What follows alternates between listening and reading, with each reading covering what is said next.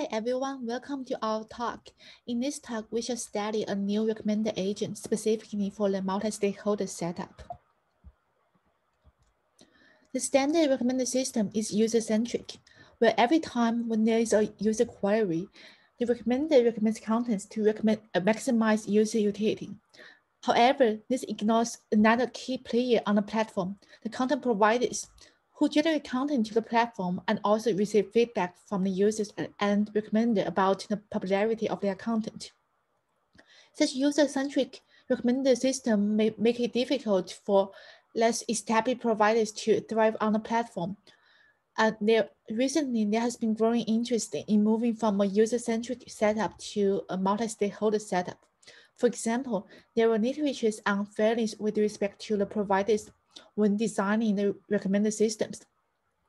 By taking the providers into consideration, our paper proposed to jointly optimize the user and provider satisfaction, and we hope this will result in a more sustainable environment.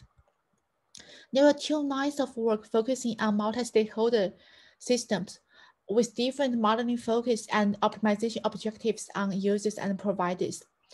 However, as intelligent agents, both providers and users may update their states in response to feedback from others. This paper models the interaction between them and jointly optimize their utility. We name our agent as eco-agent. Our goal is to maximize the overall user and content provider welfare.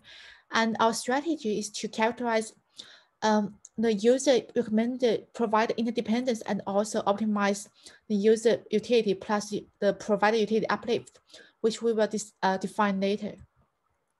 Formally, we provide a reinforcement learning framework to jointly optimize the user and provider utilities. Every time when there is a user query, we want to optimize the user utility together with all related provider utilities. Note that not being recommended is also feedback to the provider and can have negative impact on the provider utility. So potentially, even one recommendation will influence a bunch of provider utilities. So here comes the exact definitions of user utility and provider utility. Here we want to emphasize the provider utility, which is also the summation of a discounted future provider rewards. And we define the provider reward proxies to capture how active the provider is, such as the viability or the number of uploads to the platform. Let's revisit our previous proposed objective. So here there is a scalability concern if there is a large pool of provider candidates, and it is not scalable at all if we want to optimize all provider utilities just for one recommendation. So how do we solve it? We propose an assumption. So basically, the assumption says if one provider does not get recommended, her utility does not depend on which other providers are recommended. So having this, our previous objective is this user utility plus all provider utilities. And then we consider a baseline, which is the summation of all the provider utilities, supposing none of them are getting recommended. By subtracting this baseline and by the no provider externality assumption, for those providers who are not recommended, their utilities cancel out. And what we have is only the recommended provider utility uplift, which is the difference between this provider's utility when the provider gets recommended versus when the provider does not get recommended. So our previous objective is not scalable at all, but right now our objective is much more scalable. So mathematically, here's a term: we want to optimize the user utility plus the recommended provider utility uplift. Lambda here is a hyperparameter controlling how much we weigh on the provider side. Let's consider our provider eco-agent design. There are 3 components. The first component is the user component, which extracts the user state from a user history. And the provider component extracts the provider states from a provider history.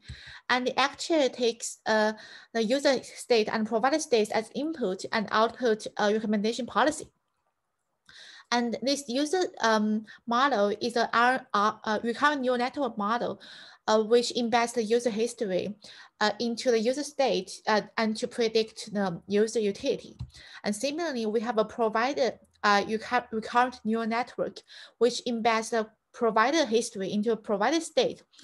But also we use it to predict the counterfactual provider utility. Recall that in our objective, we need to estimate the utility uplift of the provider.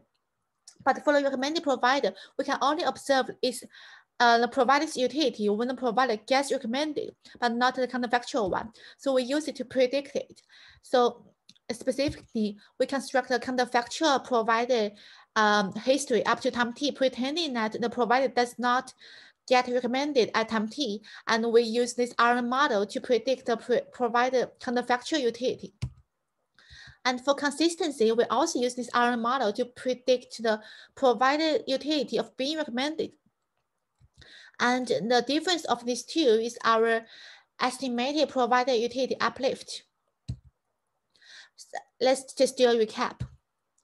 We have a user RNN model which generates the user state. We also have the provider utility model which generates the provider state. And we have an actor model to generate a policy. And we optimize it using a reinforced point policy gradient method to increase the user utility plus the recommended provider utility uplift. Let's take a look at our simulation platform. We make use of an existing platform named RecSim. RecSim already has the user component here, and we add a comparable provider component. The provider transition model transits the provider latent state in response to the user and recommender feedback. And the provider response model is taking action such as modify the contents or leaving the platform based on the provider current state. And we consider the online learning for our eco-agent in the simulation platform. So for each training epoch, the eco-agent interacts with new environments and collect data. And also at each time step of one rollout, all users will receive the recommendations simultaneously, and the environment updates all users and provider states. And we update our eco-agent using the AdaGrad optimizer. So before we dive into our experimental results, we consider a scenario when the provider utility gets saturated with accumulated user and recommended feedback, which reflects the diminishing returns often seen in reality. Intuitively, one recommendation may not influence an established provider much, given the existing popularity, but will influence a less established provider more and may help the platform to keep this provider on the in the platform. As a result, less established providers have larger ground truth utility uplift than well-established providers. So our first question is that, does our eco-agent increase the provider satisfaction? The answer is yes, because we can see that by weighing more on the provider side, eco-agent increase the provider accumulated reward as compared to a user's only agent. And also, eco-agent increase the number of providers on the platform.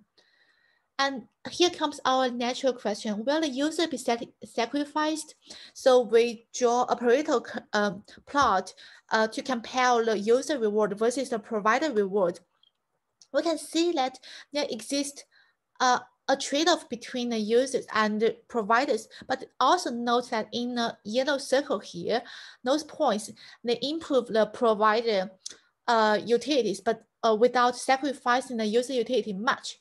So a properly tuned provider-aware agent can trade off these two well. To investigate it a little bit more, we consider a setup where there exist two identical groups of providers. They only differ in the initial satisfaction starting point. So group B providers can have smaller a utility uplift as compared to group A providers. And in this case, our eco agent can still identify like group A can increase the utility more. So recommend group A, and we but there's no trade-off here because by design there are no difference between group A and group B. So we can see that eco agent increase the provider utility without sacrificing the user utility. So why does provider utility uplift help here? We plot our predicted provider utility uplift by our eco agent. As we can see that when the provider utility gets saturated, less established providers are predicted to have a larger utility uplift, which is in alignment with our ground truth. And our eco agent can distinguish those less established providers and recommend them more to increase the overall provider utilities. So our next question is that what if the provider satisfaction does not get saturated and we consider linear provider utility? An eco agent does not help here because it cannot distinguish between the less established providers versus the established providers. But there is a setup where the eco agent can make a difference. Again, we consider two subgroups, but the group B are more sensitive to being recommended. Again, here we can see that eco agent indeed improve the provider utility as compared to a user-centric agent. But this time, eco agent does not really help the provider, and we can see that the number of providers actually a decrease here. So why is the case? Because the eco agent favor the group B, but this is not fair. Group A and group B have no difference except their different sensitivity to being recommended. But this will not help to save less established providers. This also lead to our reflection on the objective design, which we shall discuss later. Just to recap, in this paper, we model the interaction among users, providers, and recommender, and we propose a family of eco agents to jointly optimize user and provider satisfaction. So the takeaway here is that when the provider satisfaction gets saturated, eco agent can increase the provider utility and the number of providers, and also can achieve a good balance between users and providers. But if there's no difference of the provider utility uplift between less established providers or more established providers, eco agent may not help here. And this also needs to add future directions. For example, if you want to optimize other objectives such as the number of viable providers, maybe you can replace the utility uplift with the probability uplift of staying on a platform. Similarly, you can adapt to other maximization objective. That's it. Thank you for listening to this talk. Thanks.